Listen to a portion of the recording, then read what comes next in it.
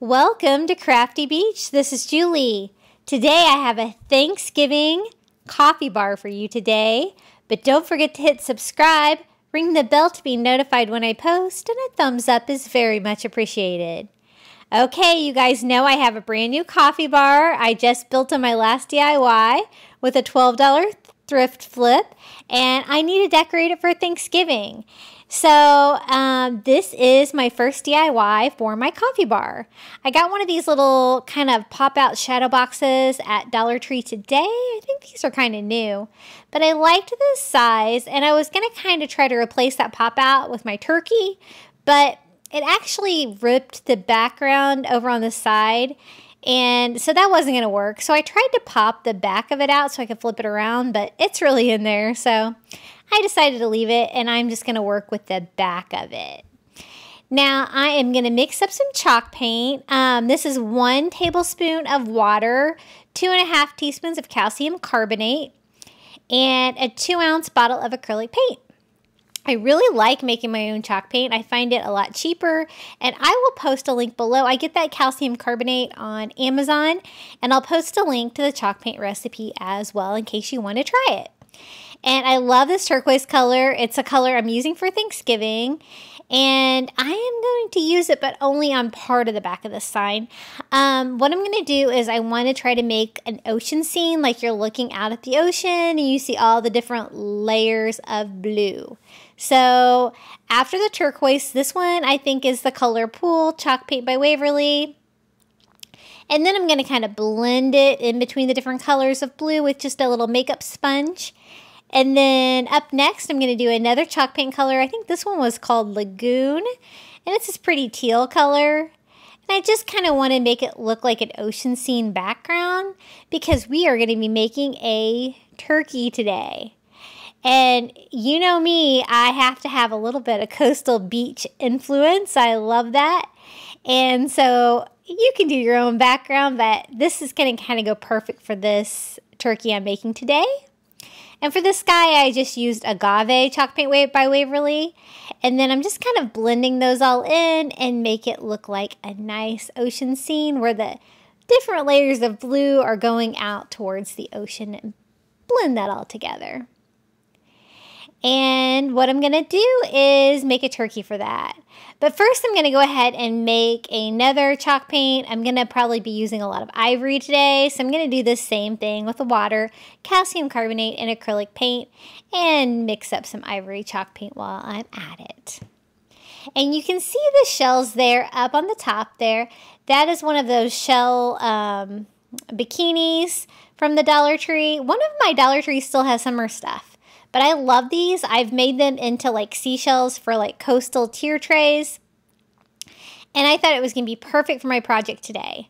So it's got 3 holes in it, and I'm just filling that in with some spackle just from on the back to try to fill that in and make the shell look complete. And this is my plan, is to use this giant shell as like my turkey feathers. And I'm going to make a coastal turkey. So I'm going to go ahead and paint this with chalk paint. This is the color Hazelnut Chalk Paint by Waverly. And I'm just going in there with a brush and painting that a nice color of brown. My colors for Thanksgiving are like turquoise, whites, and browns is what I've been decorating with. And I think that looks really coastal, and I think it looks really good for Thanksgiving.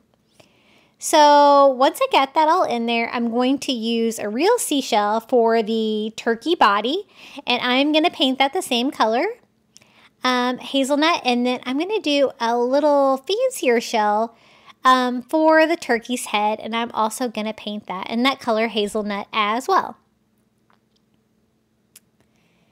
And I really like this idea of making a turkey out of shells. It's totally me, right?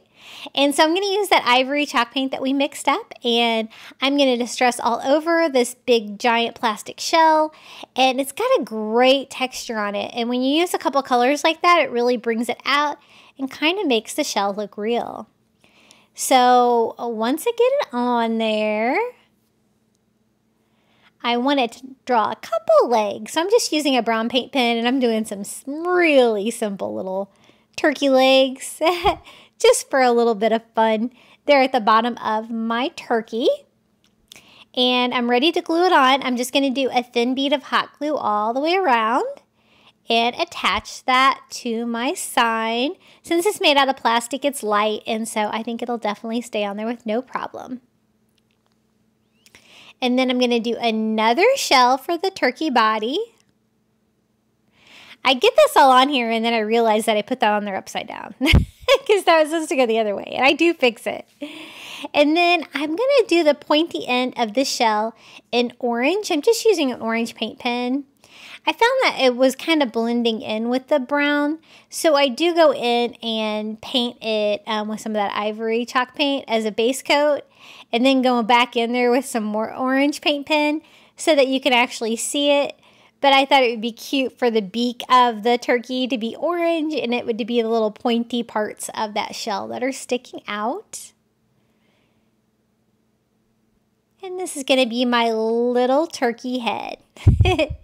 And I'm just going to hot glue that on right above the other shell. Just like that. And then for eyes, what I do is I'm going to go in and just draw 2 eyes on with just a Sharpie. And we have an adorable little shell turkey. Now I wanted, this was like kind of top heavy. It didn't really want to stand up because all of the stuff was on the back of it, right? And so I'm going to make a frame. So I'm going to use this craft wood that I got at the Dollar Tree. And I'm going to use 2 of these longer ones. And that should be enough for all 4 sides of my frame we're going to make today. So I'm just going to measure like the inside of both sides. And then I'll make the top and bottom a little longer to make it square. I'm not going to do a miter or anything, but I am using my new miter saw. I really do need to learn how to use it better though. And so once I got the sides cut, I cut the top and bottom, and then I forgot to hit record, but I am just staining this with Antique Wax by Waverly, and I'm doing both sides. This craft wood from the Dollar Tree, I find that one side is smooth and one side is really rough. So I'm going to go ahead and use the really rough side on the inside because I didn't like it quite as well. And then I'm also going to do the front and any of the sides that you're going to be able to see. And with Antique Wax by Waverly, you just put it on. You don't even have to let it sit. You can just wipe it right off with a paper towel. Super fast and great for crafting. And that gave me a beautiful stained wood to make a frame. So we're going to go ahead and put that together. I'm using Gorilla Glue hot glue, which works for wood. And I'm just going to go ahead and attach the sides. Those are the shorter ones. And look how pretty this wood looks stained like that. It looks great for wood from the Dollar Tree. I really love that they're providing raw wood in their craft section now. I think it's a great way to get wood, especially since wood is so expensive. So I got both sides glued on with my hot glue, and now I can glue the top on. So the top's going to go over those little exposed edges like that and go all the way side to side. The top and the bottom are both going to be like that. And the glue dries pretty fast. You can keep working. You don't need to clamp it or anything like that. And I'm just touching up the sides. Any exposed raw wood, make sure that I get that stained. And then I'm going to go ahead and attach the bottom. Now this makes it where it will stand up, and it made it a much more substantial piece. Since I wasn't able to use it the other direction like I wanted, but I like it like this even better. So I'm glad that it worked out that way. And there's our little turkey. I decided to decorate it a little bit. I got these little teeny tiny starfish. I got these on Amazon. I can post a link below for those. And they're so small, but they're great for just a tiny touch of coastal on projects. And I'm just going to attach those with 2 tiny drops of hot glue. And he's cute, but then I realized that I put the shell there upside down. That's not how I wanted it. So I'm using my heat gun to try to break it off. Unfortunately, it did mess up my paint a little bit. The reason I wanted it the other direction is because I wanted the pointy end to be like the turkey neck. And I don't know, I just wasn't paying attention. So I'm just trying to repair my damage. I thought I used antique wax on that, but I'm like, oh, wait a minute. No, I didn't. I used hazelnut. So I'm just going to go in and paint any of the areas that the paint came off with some hazelnut, and then distress it with ivory like I did before. And it's as good as new, and we can get the shell on there in the proper direction. It was cute like that, but it's even cuter with it on there the right way. So this is the way I really want it. So I'm going to attach it with hot glue. And crisis averted, we have our little shell turkey for Thanksgiving. And I think he's so fun. Okay, I got this great thankful sign from the Dollar Tree. And it's made out of that like MDF. And I want it to kind of look like stained wood. So I'm using Antique Wax by Waverly. And just kind of working in one direction, trying to give it a wood grain. And the only thing I don't really like about these signs are they are really kind of hard to paint on the outsides and around the edges. I'm just going to kind of do rough coverage because I'm going to go back and try to distress the front a little bit as well to try to make it look like a wood grain. Right now, it kind of looks like stained just MDF. So I work on it a little bit. So once I get that on there, I wipe that off with a paper towel. And then to distress it, I'm using that color hazelnut again and working in one direction to try to give kind of a wood grain. I'm really trying to make it look more like wood. And I am going to hang this on the wall on the very top of my coffee bar. So my new coffee bar that I installed, I did a thrift flip of a $12 dresser and have 2 shelves above it. So that's going to go above the shelves. Now this is a great turkey that I found at the thrift store. And I am just going to paint it all over. I got it for $2 at Goodwill. And I'm using that turquoise chalk paint that we mixed, and I'm going all over. I'm going to make him all blue. I think that's going to look really fun. But you could do this in any color you want. I want to do blue because that's one of the colors I'm using for Thanksgiving. And I think it looks really pretty and coastal. Now, I find around Thanksgiving it's kind of hard to find turkey decorations. And I always like to decorate for Thanksgiving. But whenever you look at the thrift store and the seasonal stuff, a lot of times they have turkeys. So that is a great place to find it. And this is a great size turkey. And there really wasn't anything wrong with it. It just really wasn't my style, and I kind of wanted it to be blue. So it's got a lot of texture on there with a lot of feathers and scales. And so it does take a little bit using a brush for sure, trying to get in all those little nooks and crannies with my chalk paint.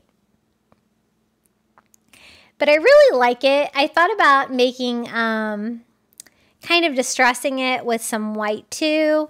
But I decided against it. I left it that beautiful color of turquoise.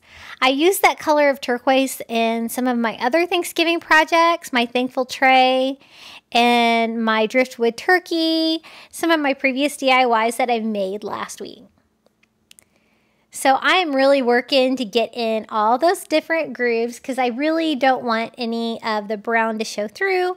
I really want the turkey to be all blue.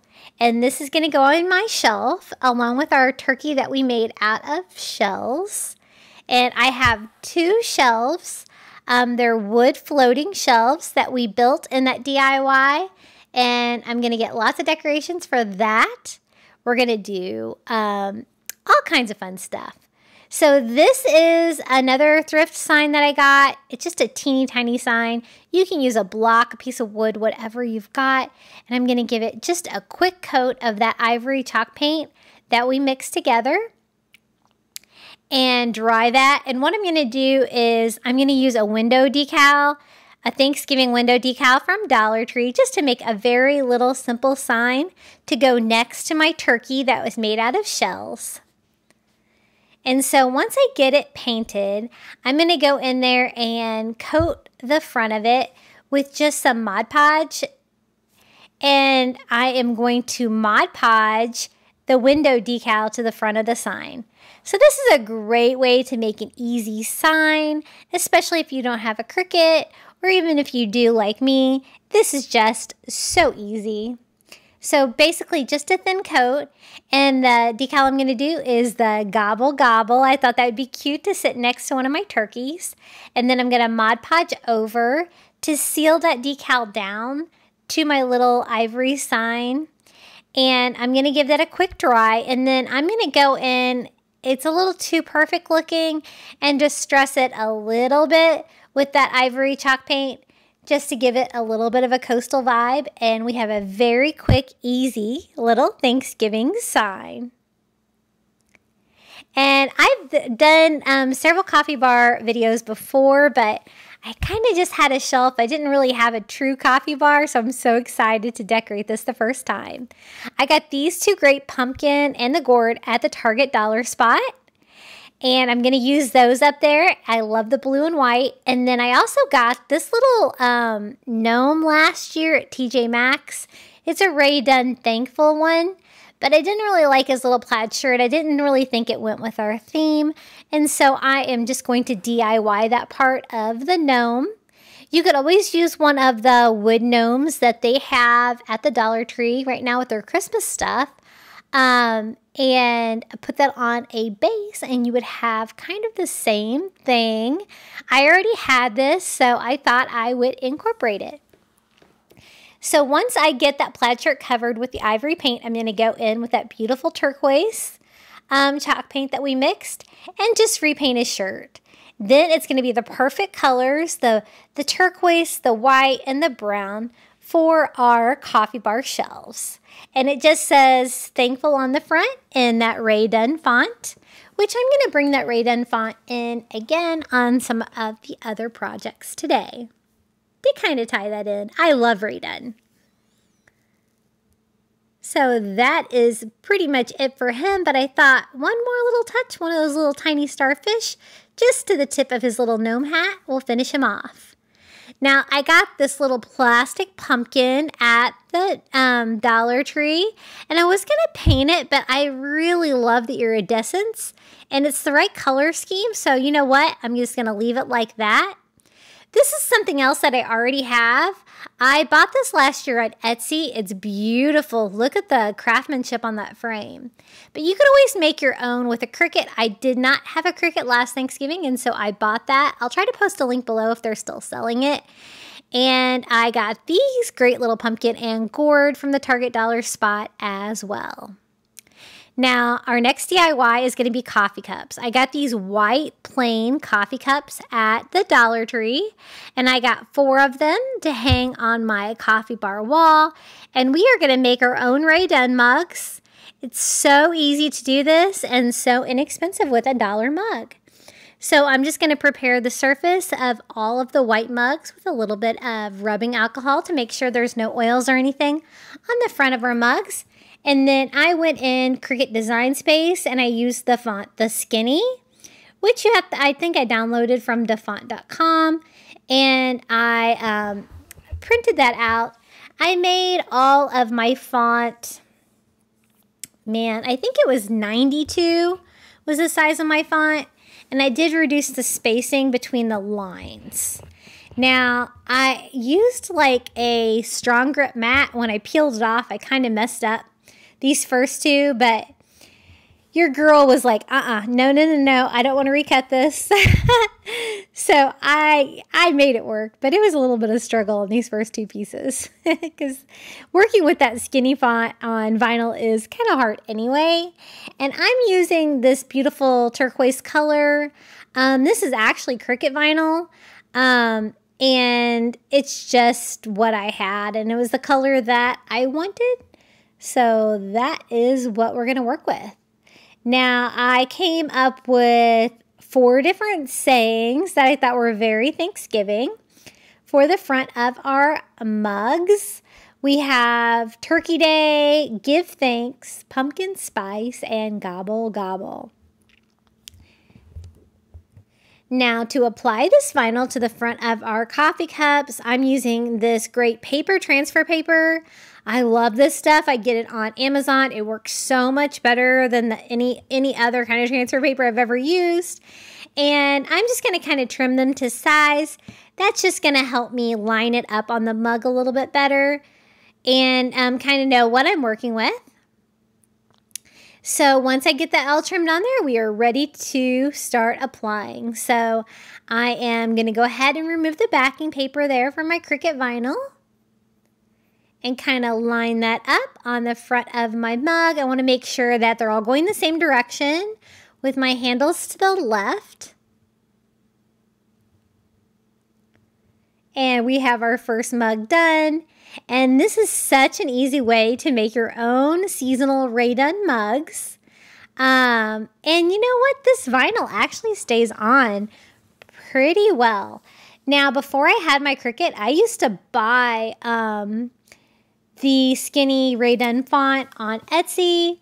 I could buy like lots of seasonal words like this. People just sell it on there. If you don't have your own Cricut and you want to make your own Rae Dunn, it's really easy to do, and it's really inexpensive to buy the vinyl on Etsy as well. And I am just applying those to my cups, scraping them with my little Cricut scraper, and then peeling off my paper. This one was on there a little funny, so I'm trying to fix it before it gets good and stuck. And I was able to fix that. Once I cut my vinyl, I'm like, no, I don't want to do it again. So let's not make any mistakes here. And here is our last cup. Now I installed a bar above my coffee makers on my coffee bar, and it's going to be perfect to hang those little mugs. Okay, the last project for our coffee bar. I want to make a pumpkin pie, like pennant banner. So I have some of this felt I just had laying around. It's kind of yellow, but it's kind of orange, and it kind of reminded me of the color of pumpkin pie. So I just drew a line across it, and then I'm kind of going back and forth and just trying to use as much of the felt as I can to give me some triangles. I want to do 5 pie sliced triangles and to do like 5 pieces of pumpkin pie. So I might figure out which one's the smallest because of course they're not all the same. And then I use that one as a template to trim all the rest of the pieces of pie so that our pie will be pretty much about the same size. And this is my 5th piece. I didn't really like how that one turned out, but I had a tiny bit of felt left, so I was able to make another one here. And then I get 5 that are all about the same. And we are going to make some pumpkin pie. Now, the first thing I was like, I need something more. It's not like thick enough or sturdy enough.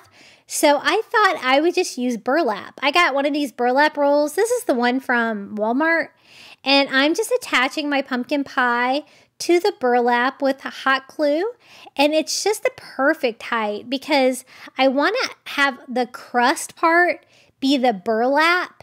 I thought that would go really well with my coastal theme. And it would give me that brown crusty feel. And then I will kind of leave some of the burlap exposed around the edges too, because I think that'll give it a fun vibe. So just a tiny bit of the burlap exposed around the sides, but then I'll leave the sewed end on for the crust of our pumpkin pie. So I'm just going in there and cutting those all out with my fabric scissors.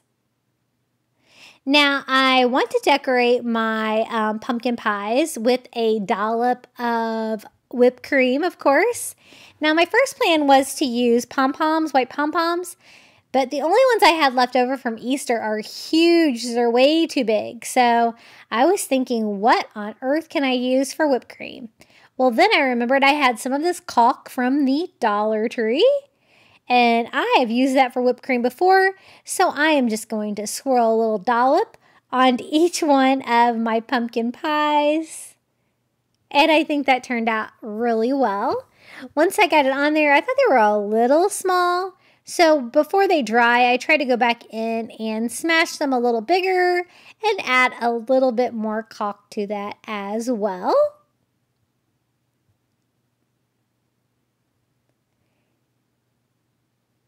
And they look pretty good. You can kind of swirl them when they're still kind of fresh like that before they start to dry.